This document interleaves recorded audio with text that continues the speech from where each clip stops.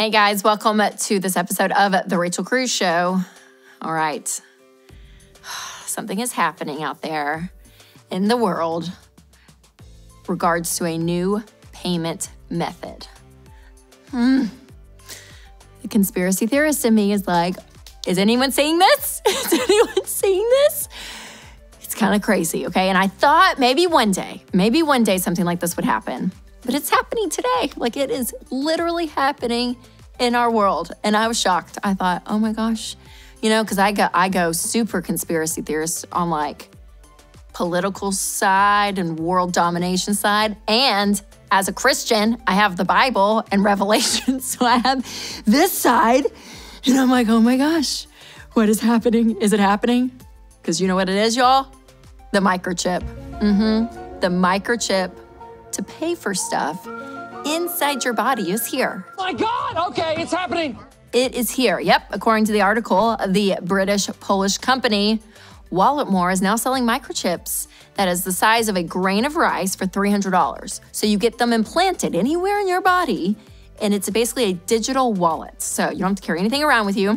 Your IDs, your payment methods, everything is on this. So if companies, which companies now apparently all over the world, will take this method of payment, you just scan wherever you have it. So it's crazy that we are here in this time.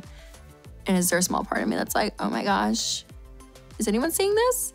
Yes, for sure. But for the most part, that's what's happening. So here's my very logical, normal, sane, sober Rachel giving you advice when it comes to paying with a microchip. If you want to choose to do it, that is totally up to you. But the more further and further away we get to actually paying with things tangibly, our mind and our emotions associate that with not a lot of pain, which means we tend to overspend.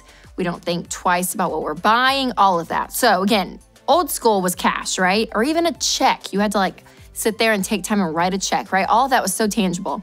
Then we went to cards, and you swipe it, and then it kind of became less emotional because you're like, oh yeah, I mean, I get to keep the card and I get what I'm paying for, all of that. Now with the chip, there's none of that. So you're just feeling, right? Or it went with the phone. I guess that was the next edition. The phone, you swipe your phone with Apple Pay, you feel nothing there.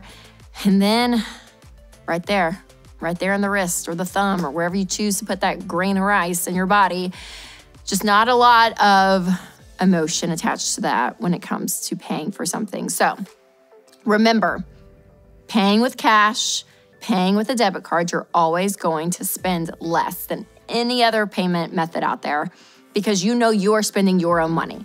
When you use debt, when you use a credit card, all those things, you start to lose reality a little bit that it's your money you're spending because you have this delayed response of when you have to pay for it. So just remember, the closer you are to your money and spending your own money, the less money statistically and what studies show that you will spend. So I want to know your thoughts in the comments below. Are you as crazy as me sometimes where your mind goes off in these crazy world and you think, this is it, this is the end, this is the end?